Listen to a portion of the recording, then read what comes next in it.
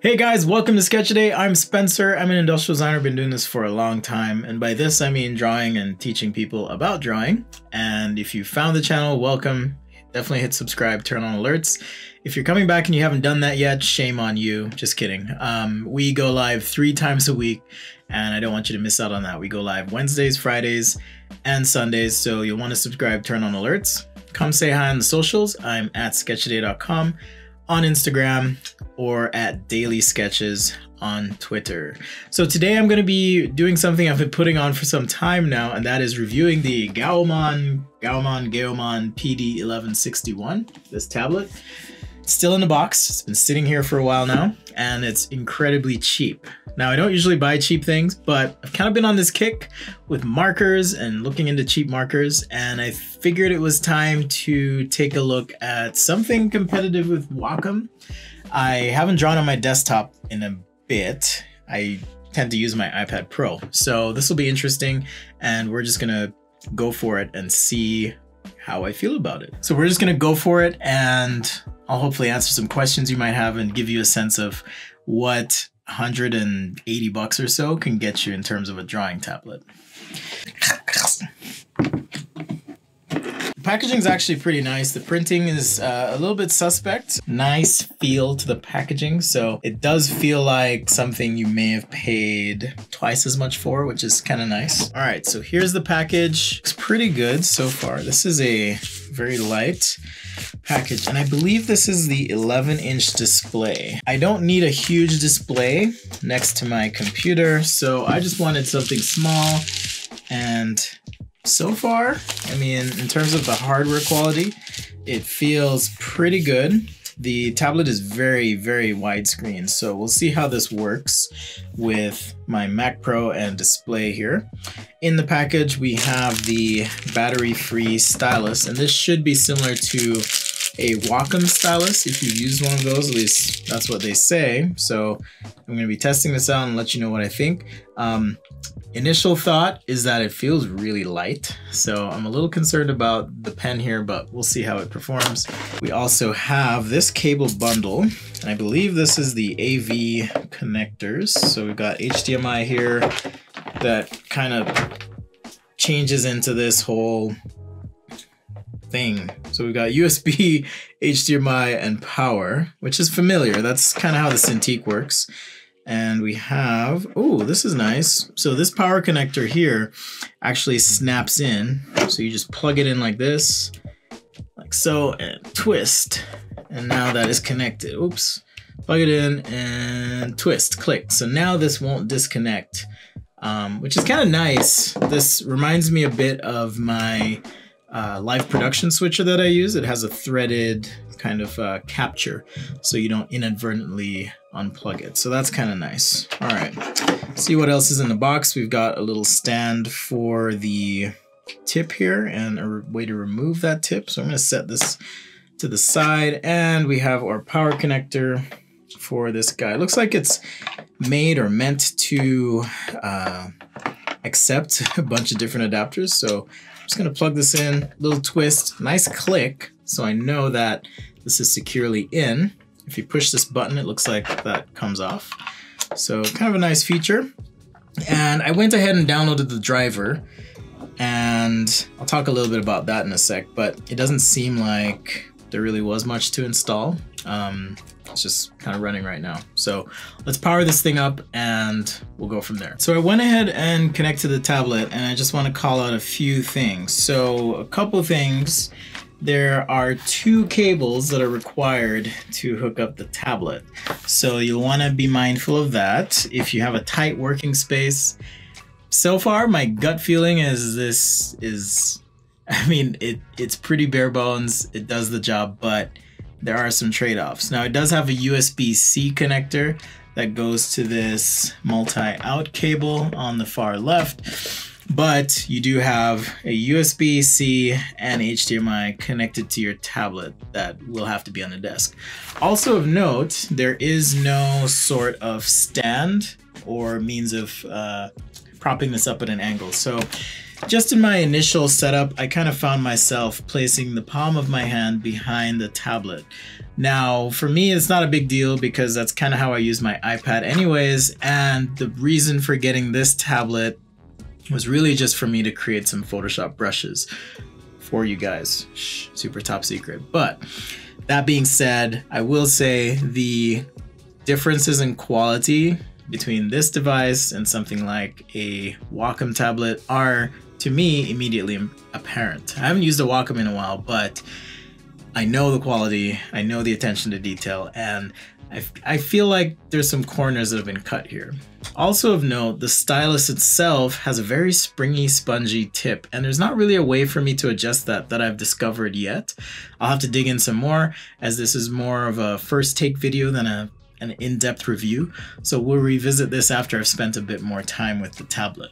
As far as the viewing angle, color reproduction, and all of that go, I would give it a passing grade.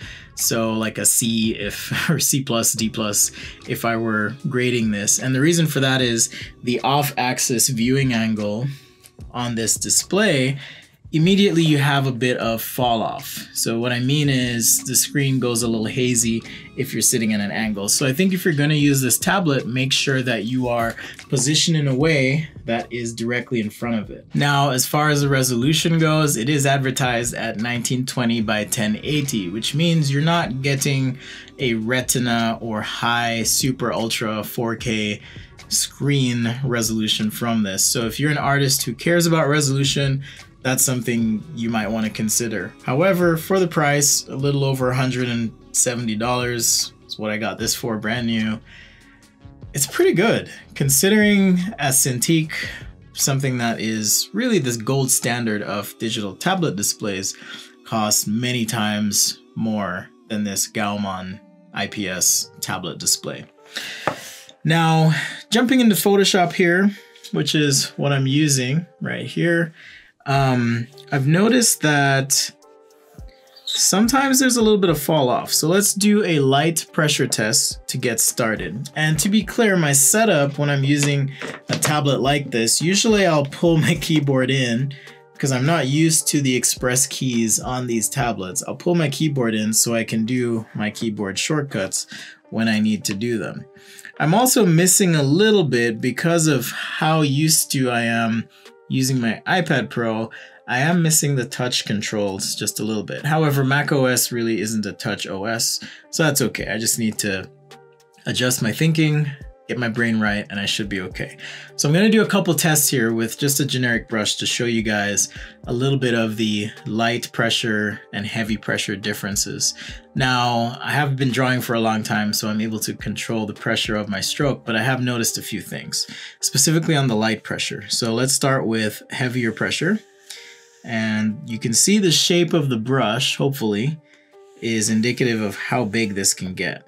And there are options in the tablet controls to be able to adjust your pressure curve. So if this is a lot lighter than, say, this stroke, that's utilizing the full size of this stamp. Okay, and now I'm gonna switch to just doing a nice light touch here. So very, very light. So I'm not sure if it's just that it's super sensitive to the touch. It is a battery-free stylus as well, but I am getting a little bit of what I would call skipping in the stroke. Particularly here, you can see where things have kind of fallen off a little bit. I'm getting a little bit of skipping in the stroke where sometimes it's registering, sometimes it's not. Like I said, the tip of this thing is really springy, and so I'm not quite sure how to adjust that, but the fact that it's showing what's on my screen, it connected. I actually didn't have to install a driver, just download the software to control and adjust some of the settings. You can also access on tablet settings here by tapping the menu button, and that's going to give you options for adjusting your picture, display, color, backlight, brightness, contrast, and so forth. I have not dug into those yet, as I wanted to just see what this thing is like out of the box for this initial impression hot take. I do wish the stylus had a little bit more weight and heft to it, even though when I'm drawing I try to have a very light touch. I do wish that it had a lighter, or sorry, a heavier weight to it so it felt more substantial, especially if you're spending money on something like this. Even though it's 180 bucks and you get a display that connects to your computer and you can draw on your computer, I do wish the stylus were a little bit heavier. But hey, it does come with this desktop stylus holder thing, which is also pretty light. So that being said, those are kind of my initial impressions for this Gaomon PD1161, this completely no-name tablet that I think for the price, again, 180 bucks, pretty good considering what it is. I may look into getting a few others and seeing how they compare and reporting back to you guys, but I wanted to give you at least some options. If you like sketching on a computer, you've looked at a Wacom tablet and you're not quite sure if you should buy one because of the cost, I would say if you're serious about your art and you're serious about working on a desktop or laptop using a tablet, I would not go with this option based on what I know and my previous experience with Wacom tablets. You would probably end up hating this. But for someone like me, I can work within those constraints and make it work and be cool with it. I'm gonna hang on to this just for my testing purposes, but like I said, I will look at some other options. Well, thanks guys for hanging and making it this far in the video for my hot take initial impressions of the Gaomon PD1161 tablet. Say that 10 times fast. It's super cheap for what it's supposed to do. It does that job. Does it do it the best? I don't think so. I think the pressure sensitivity is a bit concerning. There's a little bit of uncertainty about the setup flow. However, I did get it up and running in about 5 minutes, which frankly is pretty good. And I would say the build quality of the hardware itself, it does feel a little bit cheap. I wish it felt heavier, which perhaps sounds a little bit counterintuitive, especially if this is something you want to travel with. I do appreciate the extra weight where I'm setting this up with my desktop Mac Pro computer and want to be able to sit and work for some time. It doesn't have a stand, so that's a negative mark if you like a stand. If, however, you're like me and you just slide your hand under, it works. So that's something that you can decide if it's a deal breaker or not. Well, thanks for watching, guys.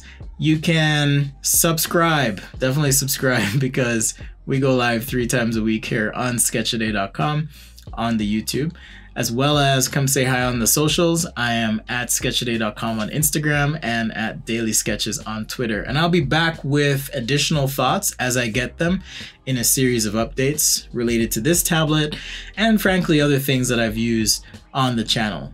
Check out my other reviews as well for markers and other products, and more of these will be coming your way, reviews for artists. Well, thanks guys, and we'll see you next time right here on Sketch Day.